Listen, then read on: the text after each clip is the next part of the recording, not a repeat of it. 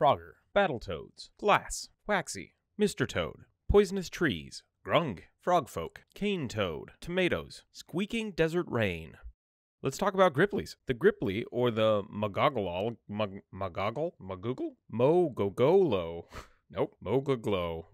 MoGoGol, or their variant, the Grung.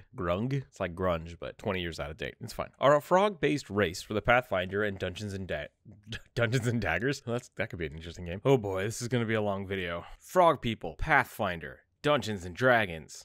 That's it. These small creatures usually stand anywhere between 2 and 4 feet tall, and while they do look more frog than humans, they do stand on their back feet and have access to all the usual humanoid accoutrement that they can get. Weapons, clothes, hover bikes. They are quite agile as well as highly mobile for creatures of their small stature. They are small creatures, so they only get 25 feet of movement, but they do also gain a natural swim speed and a natural climb speed, depending on which version you're using. As a DM, I usually give them both. They get bonuses to dexterity as well as wisdom, and they get negatives to strength, which makes them sound pretty similar to some other small type creatures. They do, at the end of the day, basically end up being kobolds. Slimy, amphibious kobolds.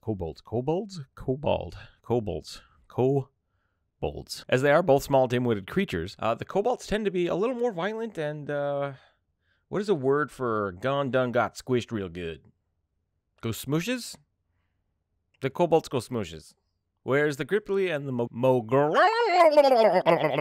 That is a different video entirely. Side note, Gripplis would work pretty well if you wanted to make a Murloc. Hold that for later. They tend to retain a little bit more of their hardy nature, and where the kobolds are very squishy and weak in the constitutional sense, the Grippli are more weak in the sturdy muscles, spindly little arms sense. So you're probably not going to have any buff frogs here. That being said, if you really wanted to get out there and make a battle toad or a buff frog, you could totally do it. They're kind of spec'd in every way good for a monk. Or a rogue. Man, or a barbarian. Ooh, the possibilities. What they lack in muscle mass and size, they do make up for in dexterity and mobility. Both races get bonuses to dexterity and have a wide variety of character traits to choose from. They have passive climbing speeds, optional swim speeds. They're super good at jumping, which makes sense for them being frogs and toads. So if you're looking for a way to make that sweet flip wizard that you've been hearing about in the Adventure Zone, there are variants, and I think they would do Taco proud. As for being one of the few optional small races for 5th edition, I think these little sticky-footed monsters are a great option for pretty much any ranged character, from rogues to rangers to druids. Having free range of your environment on a character that needs to be able to move freely is a huge advantage. And for characters that need to get in and out of battle, their size and mobility easily make up for their weak frame. Because character size no longer affects the weapon size, and for damage in 5th edition, you can go as a barbarian with full constitution score, running around the battlefield doing backflips and flying up walls like a monk that just watched The Matrix for the first time, all while wielding a battle axe. You just gotta throw some sweet tattoos on that frog and you've got yourself a Netflix special right there. Back on the Murloc kick, you could basically just equate them to being small reptiles or amphibians, depending on what you're doing, and then just run as a Murloc. They get bonuses to nets, which I don't see nets being very useful. So as a DM, I would allow you to swap that out for one martial weapon, which would maybe be a trident or a spear, maybe a fishing spear. Bonuses to fishing.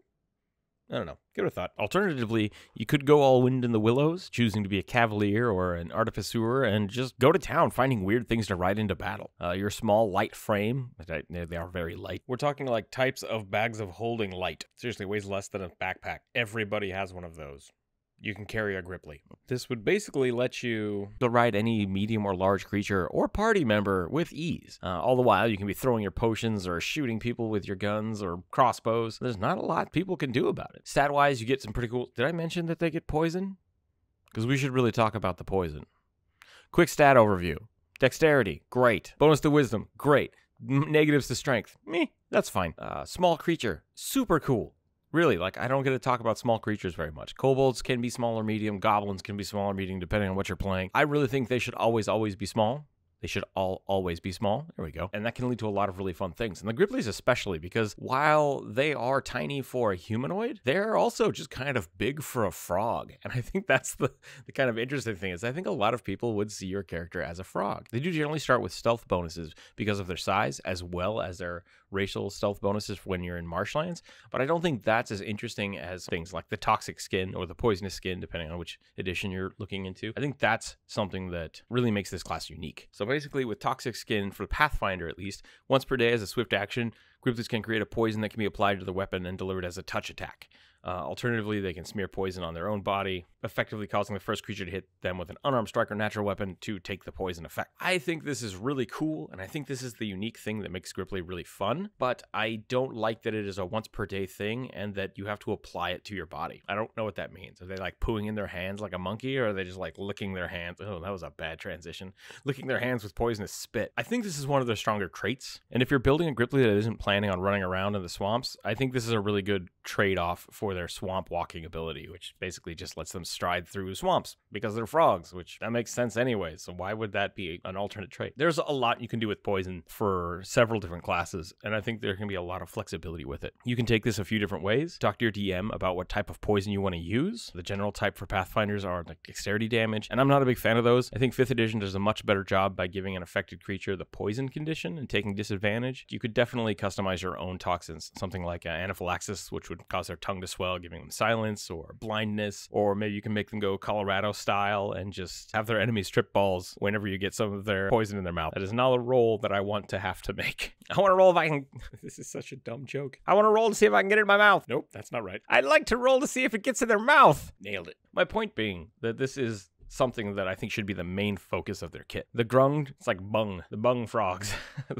The Grung frogs. Gungs, the gung, not gungans. Nobody needs more of that. The gung is another variant from the D&D homebrew. I think they did it just about right, which just gives them the poison skin, calling for a constitution save for anyone that touches them, so it is on permanently. And any skin-to-skin contact with them, gross. Either way, it's kind of a bonus / limitation thing that I think could be a fun double-edged sword for the character. That poison skin is just always on, and so it's something they have to watch and think about. You base the constitution save off of your level so that it works quite well with D&D or Pathfinder, which could just be like 8+ your level, and there you go. Now, anybody that touches you or gets your skin secretions in their mouths or in their eyes has to make that constitution save. I think that's a really fun way to do it. There are a lot of other ways. I would suggest, even through Pathfinder, to remove that once per day restriction and just have it be permanent. For Pathfinder's intent, I think they wanted you to be able to apply it to your weapons, and I think you can still do that even in D&D. I would just say you'd have to take a full round to do it, or one turn to safely apply it to your weapon, or a standard action chance of hurting yourself because you are rubbing a weapon on your exposed skin. Not something you should do with haste, or really ever. Yeah, don't do that. Maybe if you're a frog. If you're a frog,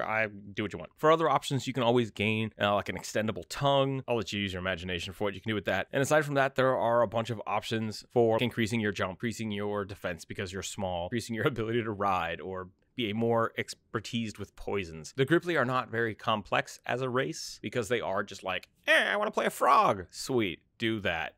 Alternatively, you could just take the stats from the familiar page and be a frog. Also a choice. Aside from that, I really like using them as gunslingers because I think they're one of the best gunslingers in the game. They're really hard to hit anyways because they're so small, and guns and crossbows don't require strength, so you can really dump all those points into dexterity and wisdom, and then they are just perfect. Plus, it's really funny to see a tiny frog running around with a shotgun. I just like it. Not to mention, your ability to be sneaky and climb pretty much any surface keeps you out of harm's way from day one. Always an issue with carrying capacity and ammo, but I'm sure with all of the large-sized party members around you, you can kind of rent out a pocket space for your ammo and additional guns. Then again, you could just rent out a backpack and then just either, put your apartment in there, and then when you feel like fighting, just pop out behind the wheel, your own walking death platform. If things get a little too hairy, you can always use your fancy schmancy, what word am I looking for? Fancy schmancy ejection seat is your legs, because you're real good at jumping.